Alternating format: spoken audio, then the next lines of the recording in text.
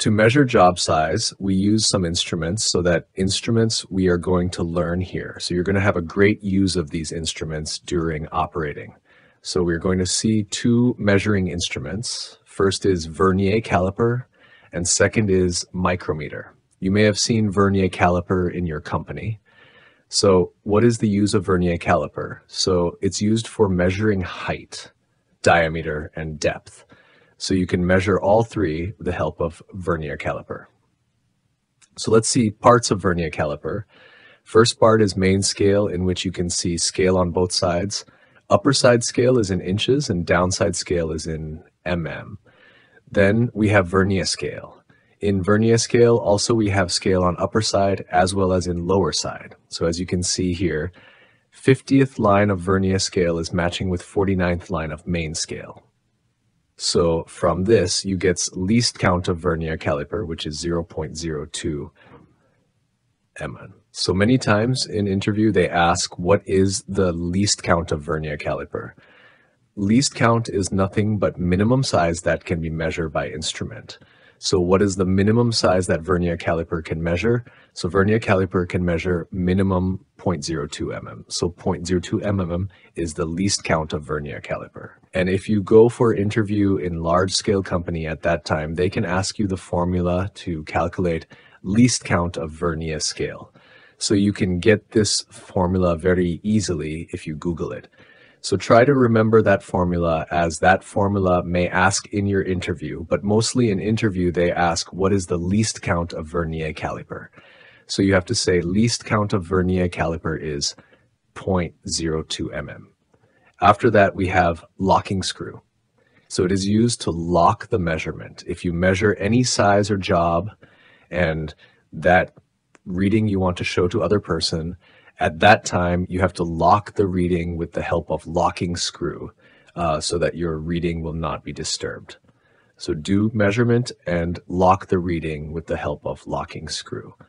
After this, we have fine adjustment screw. This is fine adjustment screw to do fine adjustments so that you can get very accurate size. In that case, we use fine adjustment screw. As you can see, least count of Vernier Caliper is 0.02 mm.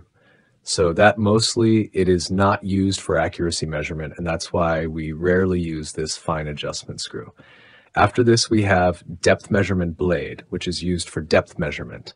After this we have fixed jaws and sliding jaws. That means this jaw is fixed and this slides.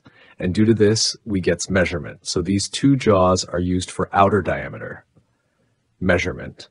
So all the outer measurements are done with these jaws, and these two jaws are used for internal measurement. And with the help of these jaws, we do ID to measurement. So as I told you, lower scale of main scale is in mm, and upper scale is in inches. So these are all the parts of Vernier Caliper. Now let's see how to calculate measurement with the help of Vernier Caliper. So for that we have one formula, diameter to be measured. That means dimension we want is equal to main scale reading of main scale plus in bracket vernier scale reading into least count, as this is in bracket. That means we have to do this calculation first. So reading of VS into least count. What is least count of Vernier Caliper? It is 0.02 mm. So this is the formula with the help of which we calculate measurement or reading. So see, as soon as I hold a job in jaws, our moving jaw moved, and due to which we are getting measurement. Now let's see this in detail. This is main scale, and this is vernier scale. And as soon as I hold a job, see our jaw moved. Now, as you can see, this 0. So reading of main scale behind this 0 is our main scale reading.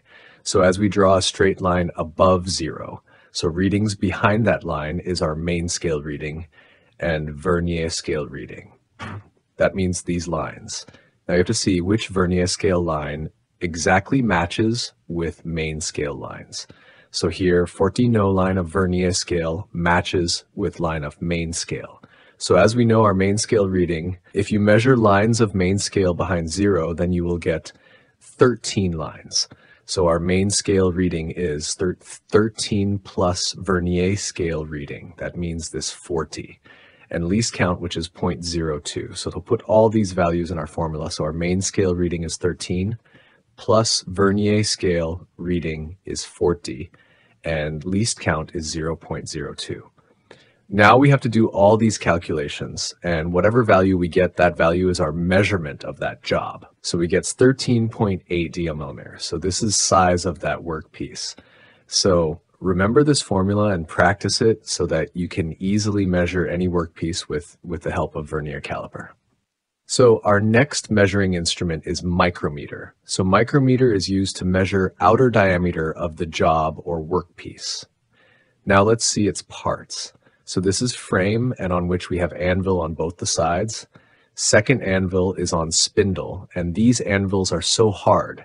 That means these ends are hardened ends, and due to which it does not wear, as these two ends are always in contact with the material during measurement. So to avoid wear due to continuous contact, these ends are made so hard and strong. And after that we have sleeve.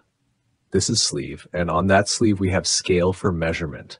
For measurement, we have scale on sleeve, and scale is also there on this round part. So that's how these scales are on sleeves as well as on round part. So as you can see, these are 0, 1, 2, 3, 4, 5, and these are of 0.5. That means 0, then 0.5, then 1 means after 0.5 we have 1, and so on, means after 1, 1.5, then 2, 2.5, 3.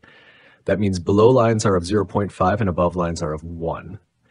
M, and this is knurling at the end of a micrometer. Knurling is done so that we can hold the micrometer properly. And after this knurling, we have ratchet nut to check job precisely. That means if your job is touched with the anvil, then we have to use this ratchet nut to get accurate measurement. So let's zoom it to see this measurement.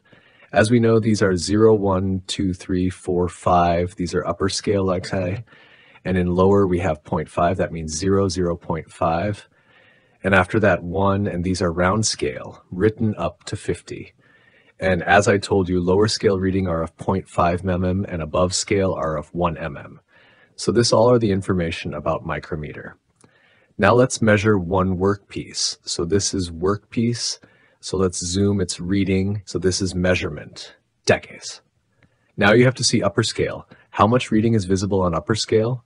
So this 5 and 6, that means after 5 we have one line. So it's 6. So this total is 6 mm. And is lower scale is visible? That means after 6, is there any lower scale line? So yes, we have lower scale line as well, and as we know, its value is 0.5 mm. So total measurement of our micrometer will be these 6 plus 0.5. So total 6.5. Now we have to see this round scale. So which line of round scale matching with horizontal line? So it's 30 number line on round scale. Now let's put all these values in formula. So our formula is main scale reading plus thimble scale reading into least count. So main scale reading, as we have calculated, 6 plus 0.5, so it's 6.5, and thimble scale reading means this round scale reading, which is 30, and least count of micrometer is 0.01 mm. So after calculation, we get measurement as 6.8 millimeters, and so size of that workpiece is 6.8 millimeters. So that's how you can calculate size of any workpiece. With the help of micrometer, you will be able to calculate all these measurements only when you practice. So here we have seen two measuring instruments, Vernier Caliper and micrometer. So here we have completed our measuring instrument topic.